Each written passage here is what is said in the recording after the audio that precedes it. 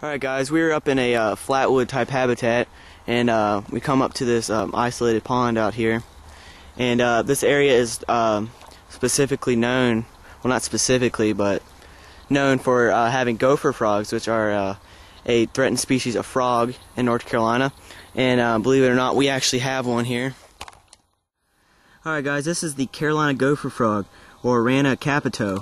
There's a few other species of gopher frog found throughout the southeastern and south central United States. There's the there's the Florida gopher frog, I believe, and then there's the Mississippi gopher frog. But Carolina gopher frogs are found in North Carolina, the only species of gopher frog found here. But they're pretty distinctive in having that mottled appearance like that, and the black spots, and also the warts that you can see on the back. Like most leopard frogs are quite smooth, bullfrogs are smooth, but these are in the same family as leopard frogs and bullfrogs. And as you can see, very stout bodied, almost like a toad, very big head, which are really the distinctive features. And also we just noticed how camouflaged they are against the sand and the lichen, which is right here. But yeah, these frogs are late winter breeders, and breed from mainly through March. And they call on the first rainy nights, warm nights, the males usually call. And what's interesting is their call sounds like a rolling snore. That can be heard from quite a distance. It's quite loud frogs, but the only problem is with these frogs is just they're not doing very well because their habitat, which is very prized for residential areas because of the soil and how it's usually flat. But usually these type of areas gopher frogs are found in are somewhat hilly areas. So, but as you can see, it has dorsolateral ridges along the sides of the back, and those are usually an orange color. And as you can see, there's black blotches on a tannish gray color, some orange on the face. It's very overall neat looking frogs, including their habits, which is after breeding season they leave the wetland areas and go upland, and they live in stump holes. But most of their range, besides North Carolina into South Carolina, they live in gopher tortoise burrows, but which is where they get their name gopher frog. But around here we don't have gopher tortoises, so they usually live in stump holes, which are like root cavities left by dying trees.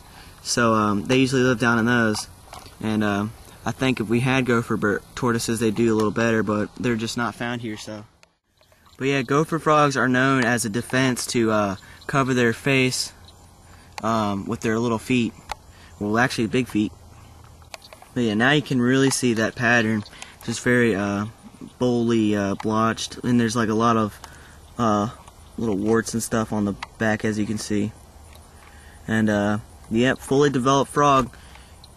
Compared to the tadpole we found them as, it's pretty interesting. You see, they're very fat frogs for being aranid. Usually they're more slender, but yeah, these guys live mainly terrestrial lives. They only come back to the water to breed, and which is in the late winter usually, and they lay their eggs in these grasses, because normally this is an infertile pond, so it dries up every other year, so maybe every year. This year it's not completely dry, but normally it's up to here in water, so the eggs are laid up towards the surface of the water. Very similar to leopard frogs as tadpoles throughout the entire stage until they usually get close to metamorph, or close to where they metamorph, when you can actually see the pattern and stuff. So, but yeah, very distinctive looking frogs, very cool natural history they have. Too bad they're rare though, because I'd love to see these a little more often. Adults usually average about like 2, maybe 3 inches long, the body, and very heavy bodied frogs, more like a toad in appearance, very big heads. And I do believe they do eat mainly crickets, like that one right there. Can't really see it, but very neat looking frog. You see they got a lot of banded pattern on the leg. Yeah, I guess we're ready to let this frog begin its life as a juvenile, or a sub-adult. I'm not sure what you call it, juvenile. And then find a place uphill where you can find a little stump hole and he'll probably stay there for another 2 years, well maybe 6 months for a male, because I heard they mature a little quicker than females. But yep, and he'll be back down at this this pond right here to breed sometime. So yep, we'll let him go.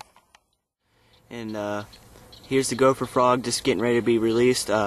Probably more of them sitting around the pond just like this, getting ready to move upland for rest of most of their juvenile life, and then they'll come back to the pond to breed in the late winter when the first rains come. And yeah, pretty cool ending to taking care of this frog, giving it a good chance of survival. So yeah, here he goes. Hopefully, well maybe, I can get him to hop into the water. Or he's just going to play leapfrog. This next one should get him. Here he goes. To live his life in harmony. Alright guys, here's a stump hole. That's actually where a tree like that died and then decayed, and then what was left with the root tunnels and stuff were left behind, and so it creates excellent habitat for vertebrates and invertebrates like spiders and stuff. But yeah, this is where gopher frogs spend most of their time around here, is in those burrows. And I believe they're nocturnal, aren't they? So they come out at night to forage for insects. So yeah, guess we're out of here.